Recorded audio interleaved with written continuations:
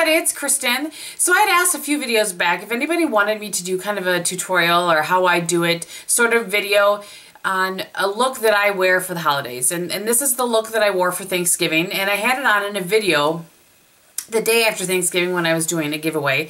And so I had asked if you guys wanted to see that. That was a really long intro to here's a holiday look, but you know what I'm saying. And what I like about this particular eye look is that it's featuring one of the combos I've really enjoyed as of late. And it's the Mercier Caviar stick in Cocoa as a base with MAC Sable over top of it. So that is the, you know, kind of the outer portion of this. And I will show you all of the, all of the products that I use as I go along, and I will list that in the description bar below. I'll list each product so that you know exactly what I'm going to use. And yeah, so we will cut to the demo and then we'll come back and I will show you what I have on the rest of my face. So if you want to see how I created this look, then keep watching. Okay, so I have foundation, powder, well, not powder, Bare Minerals. I'm using Painterly. I want to show you guys I did actually stir it up. I don't like that it's not all neat and nice in there, but it does seem to function a little bit better. And we're just going to put that all over my lid. Okay, so Painterly is on my lid, and I'm going to use this Mercier Caviar stick in Cocoa. And some people would say you could use this without using any sort of primer. I don't. I always start with the blank canvas, especially right now because my eyes are still, my eyelids are still having issues because of that Sephora water. And so I am just putting this all over the lid like that. Super attractive, I know. And I'm going to take a synthetic brush. This is the Real Techniques domed shadow brush. And just smooth that out over the lid. You can see I'm going into the inner corner, but not all the way. And I always have a towel in my lap, so in case I feel like there's too much product, I brush it off a little bit. Or like, you know, wipe it off a little bit. Just pull that up into the crease a little bit.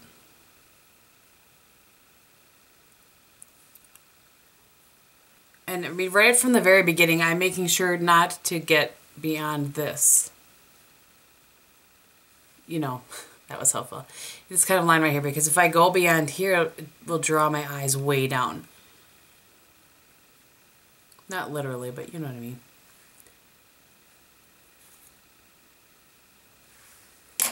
Okay, so that is the base. Then I'm going to take Sable from MAC and a 239 brush. Just pat over top of that. I really like this color combo. Is it a color combo? It's a combo nonetheless. It's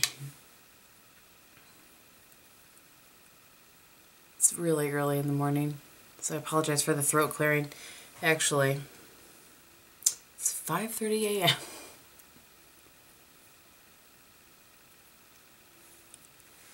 All right, I'm going to flip that over and go into Shroom.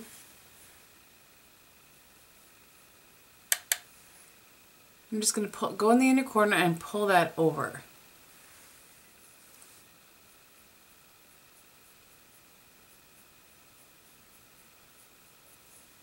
I just want to give some light to the inner corner, and then I flip back over to this side. And I do a lot of, oh boy, these are my little crazy tricks. So I flip it and kind of go back and forth, flip it back over here. Just because I want it really blended, I try not to have a real stark line in between.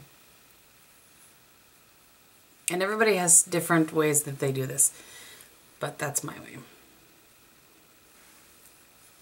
Okay, I'm going to take, you can take whatever kind of fluffy, whoops, turn my light off, whatever kind of fluffy brush you like, and I'm going into Wedge.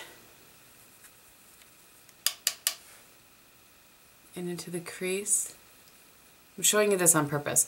So sometimes I think that this brush is my favorite crease brush, but sometimes I feel like sometimes maybe it's a little harsher line. So you could also use a 222. It's a little more, the bristles are a little more stiff. You can use that if you feel like you're having a hard time blending out that line.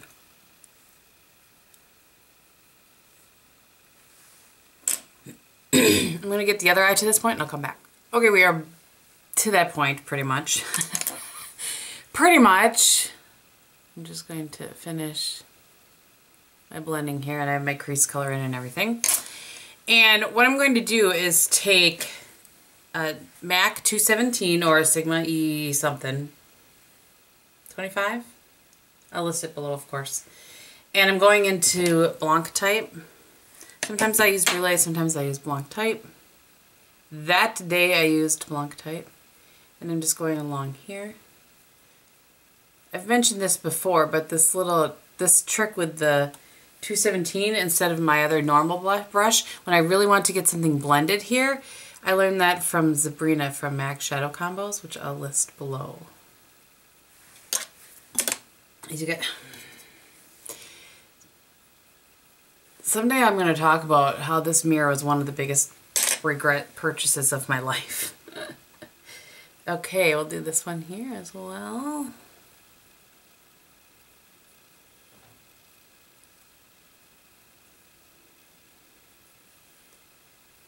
Okay. And you saw probably, I did it without even thinking it. I will use this to clean up my sides as well. And then the last thing that I want to do, and I forgot to grab the brush here. This is a Makeup Geek brush. I apologize. I don't know what it's called because there's no name on it. Looks like this though. Tapered dome brush maybe? Excuse me. And I'm going to go into Brun. And the only reason that I chose Brun originally was because it just happened to be in the palette that had Sable in it. Boy, this is probably extreme close-up and you guys can see my gray. Getting my hair colored on Saturday. So I'm just putting this in my outer V. And literally going down here and up into here. And I always, you see me tap off, I always start with a little bit of color and build up. I think it's easier that way. And then I'm going to take the same crease brush, it's a fluffier brush, so you could use like a 224 or something like that. And I'm just working it in here a little bit. So you're not really trying to say, hey, I've put a third color in there. You're just trying to get some more dimension. I'll do the other one and I'll come back. Okay, that day I actually don't honestly remember exactly what I did underneath, but I'm going to take Sable on this. It's a kind of a pointed, fluffier brush. It's a Quo Crease Blender brush. It's smaller. You could use like a 219 from MAC or something like that. And I'm just going to pull that underneath with Sable first.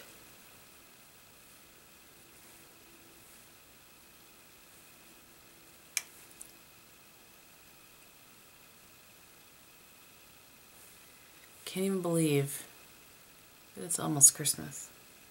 Where has this year gone? Random information. Okay, and then I'm going to take the Brun. And I'm just going to put that kind of in the outer third.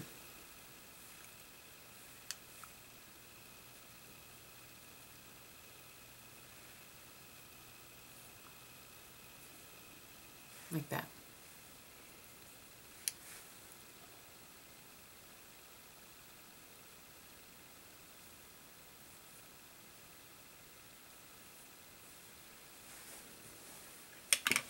Okay, so aside from eyeliner that pretty much does it for the look, I'm going to use the Avon Supershock liner just because that's the black I'm using. I'm going to go top line and all of that, mascara, and then I'll come back and show you what's on the rest of my face. Okay, so here's the final look, but I thought I would zoom you in quickly before I go back out and tell you everything else that's on my face.